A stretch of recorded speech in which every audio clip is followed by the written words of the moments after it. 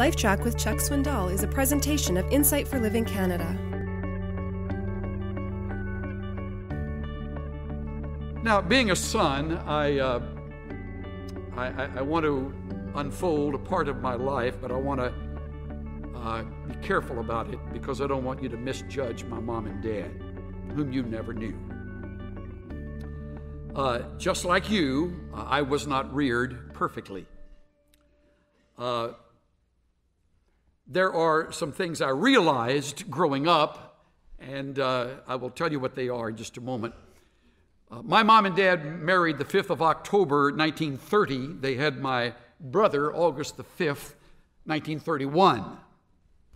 It adds up right, so that was quick, right out of the chute. They're having babies. And then September the 8th, 1932, they have my sister.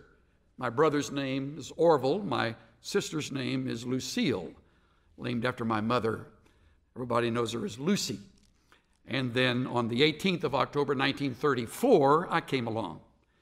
I was a mistake. That's what my mother called it. And I thought, well, if I am one, I might as well be one, you know. I have a little fun with that, but my mom meant no harm. She simply said, in so many words, you weren't planned.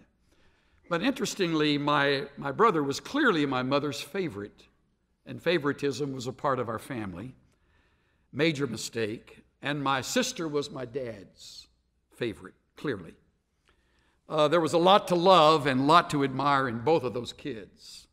But in my case, I really did not know the respect of my parents. I did not feel affirmed. I don't think ever. Never attended my games or my plays that I was a part of or the debates that I participated in. I didn't figure highly in their lives. Now, before you go ooh and ah, please, this isn't sad times. It's a reality that marked my childhood. But let me tell you what I realized as I was growing up. First of all, I'm different. I'm not my brother, and I'm not my sister. My brother is brilliant. If he's not a genius in his IQ, he's approaching genius. Rice Institute was his school. They called it then, now Rice University. Very bright, very capable, very gifted. Could have been a concert pianist. Whatever he touched worked. My sister came along a year later, and she is just contagious in her enthusiasm for life. Artistic, lovely touch on life. Her journals to this day are you could take photographs of the pages of her calligraphy as she writes. Beautiful handwriting and magnificent gifts in music. A soloist. For years sang with the Dallas Civic Opera. Now, my brother brought home boring report cards. I had variety in mine. He was predictable. I mean, even got a 10 plus in attitude. Me, all over the board, man. I realized as I was growing up that I was a unique individual. But I didn't feel those differences were acknowledged. I was constantly compared, especially to my brother, which caused me to resent him, and to this day we're not close.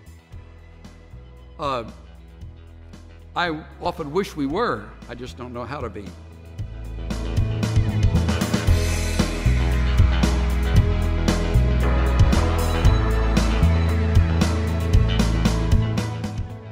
No one's upbringing was perfect, least of all Chuck Swindoll's. His childhood reminiscing has some great lessons for parents and children alike. This is Steve Johnson of Insight for Living Canada. Listen to more of Chuck Swindoll's LifeTrack messages at lifetrack.ca. LifeTrack, where life and truth meet. The preceding LifeTrack presentation was brought to you by Insight for Living Canada. The original message, The Best Kept Secret of Wise Parenting, was copyrighted in 2004, and this LifeTrack sound recording was copyrighted in 2010 by Charles R. Swindoll Incorporated. All rights are reserved worldwide.